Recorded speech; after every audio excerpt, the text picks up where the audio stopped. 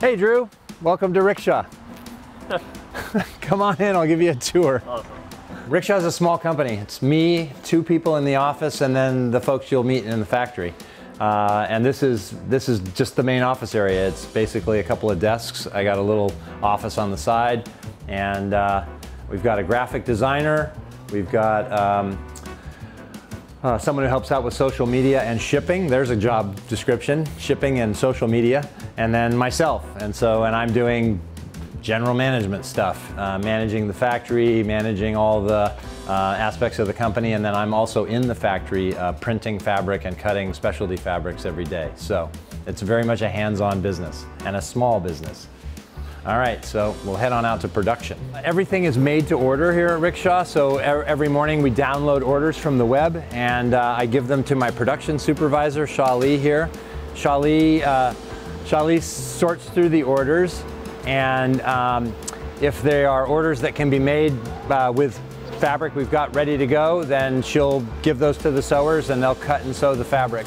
If it's something that needs to be printed, and we do a lot of printed designs, probably some here. We've got a Goulet order right here. And people are familiar with all the prints we do, Van Gogh, ink or art, fountain pen art, things like that.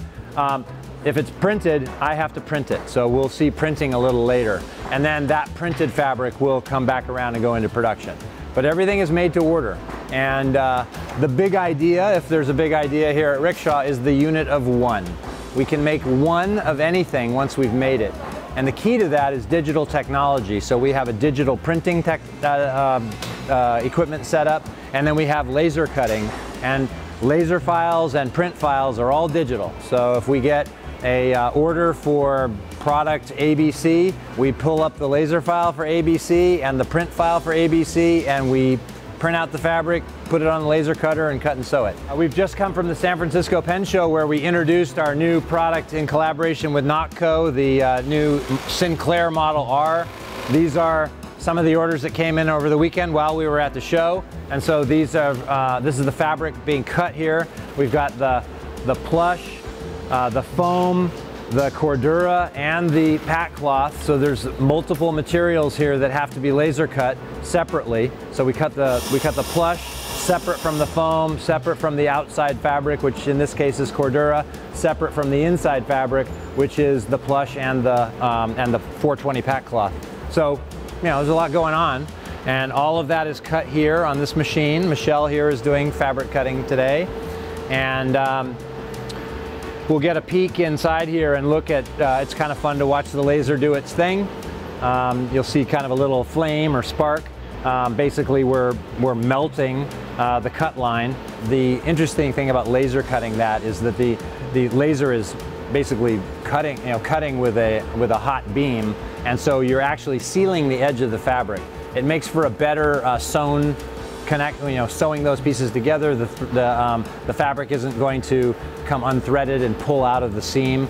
And it also is a level of precision that is kind of unusual in this kind of cut and sew, where many things are hand cut.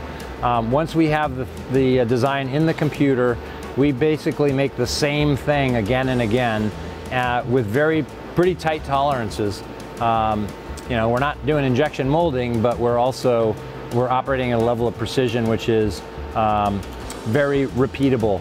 And when you're making things that are custom fit to laptop computers, to knives, to pens, you want to have repeatability in that sizing, because we spend a lot of time sizing things custom for different sized tools and pens and everyday carry gadgets. We're sewing some pouches here.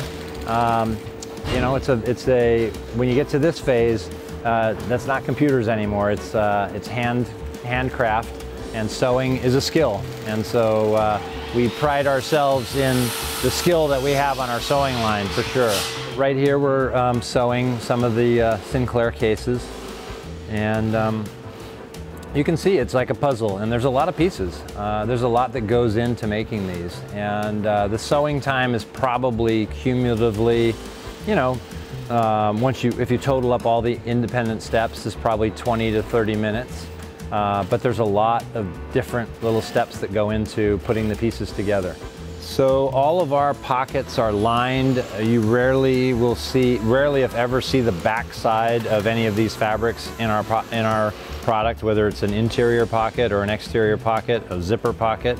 We're always putting a layer of fabric that is facing the active surface, whether it's the inside of the pocket or the outside of the bag. And so typically we're putting a few extra steps into manufacturing our products. What you see here is on the top here is all of our plush fabrics. This is the magical plush fabric that makes it so soft inside of our pen sleeves and pen cases. We have a group of custom woven fabrics that we've had made for us over the years. This is our performance tweed. It's woven for us in a factory down in North Carolina, and it's herringbone and houndstooth fabric that we designed and have made for us.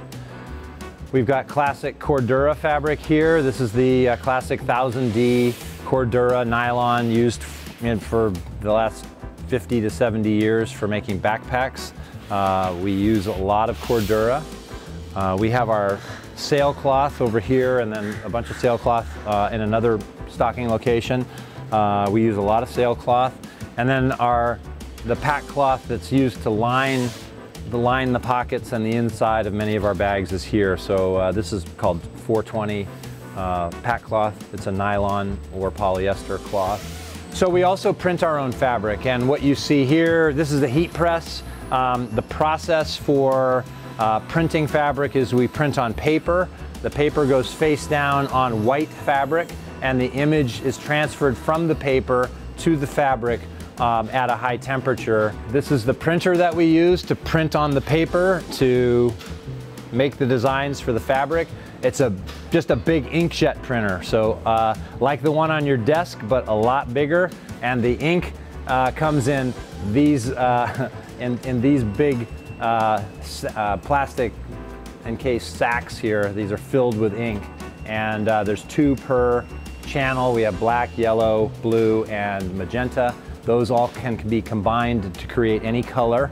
And so just like your inkjet printer where you have to replace the cartridges, we have to replace these big buckets of ink. And so, but that's basically what this is. It's a digital printing system. So what we do is every morning when we get all our orders, we pull all the files from our Dropbox into a art board, and then we print that art board onto paper, and then we print that, or we transfer that image onto the fabric, and then it goes off to cutting and sewing. What we're doing here is, rather than printing roll to roll, I'm going to print some smaller pieces of fabric on sailcloth. This is for a gear pouch with our cupcake camo pattern, which people were excited to see at the pen show. So I'm printing on paper. These squares I'm going to hand cut down into small pieces, and then we'll go over to the heat press and I'll show you how I print the sailcloth. Okay, so what you see here is the paper has the ink on it, okay? And right now it looks very pastel. We can't tell what this is going to print like just by looking at this. This printer could be used to print, photographic posters if you wanted to, but we're printing on a special paper that basically, if you think about it, is blotter paper. Its sole purpose is to carry the ink to the heat press and then to transfer the ink onto the fabric. So I'm going to cut these out so that I can use them on the small press. Now this is heated up to 390 degrees. I don't want to touch that because it'll burn my hand. So we're gonna preheat this for 20 seconds. I have found that will shrink the fabric down to, and it'll be stable from then on. It's not going to shrink appreciably anymore when I'm transferring the image. It actually takes about a minute to transfer the image under heat, but just about 20 seconds for it to pre-shrink. So now I've got a piece of fabric that's pre-shrunk. I'm going to use my tongs here. It's hot. Put my print side up. So I'm going to stick the paper down on the fabric. Now we're going to let this go for a minute and or 50 seconds. And the process here is that the heat is causing the ink on the paper to change from its liquid state, which it is on the paper, to a gas. And that's called dye sublimation. It's just the process of heating it up to the point where it changes its state from a liquid to a vapor or gas. When it vaporizes, it's attracted to the polymer, the polyester or nylon molecules. And so this happens to be a polyester facing. Those polyester molecules and the ink are attracted to each other, and they actually bond chemically. Unlike screen printing, which is a mechanical bond, this is a screen printed shirt.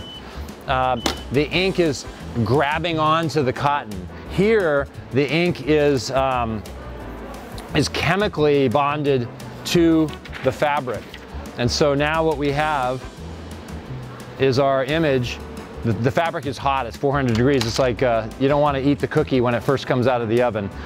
So I can burn my fingers handling the fabric all day long. But this will cool off pretty quickly. And so now we have a piece of fabric that's printed with that pattern. We'll take this to the laser cutter and cut it out, and then ultimately it will turn into something like this. So that is exactly where that fabric came from to make this pouch.